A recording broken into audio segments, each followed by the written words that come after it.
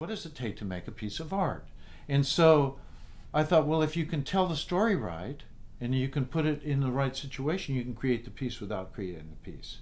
So I did that, and then I did the hypnotism piece with the spinning disc, where I learned how to do a hypnotic induction and then described this object that I wanted people to see, and then took it away from them. So I created the object in their head, which in my mind was an extension of all of that stuff from Irvine, like getting beyond the object.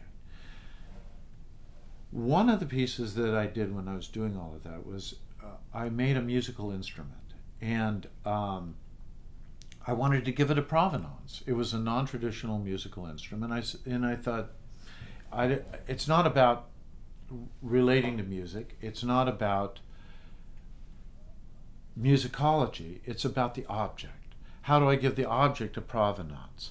So I gave these concerts from my studio over the telephone, and then I did a few pieces with these musical instruments, and I ended up making wind, string, percussion, and silent instruments.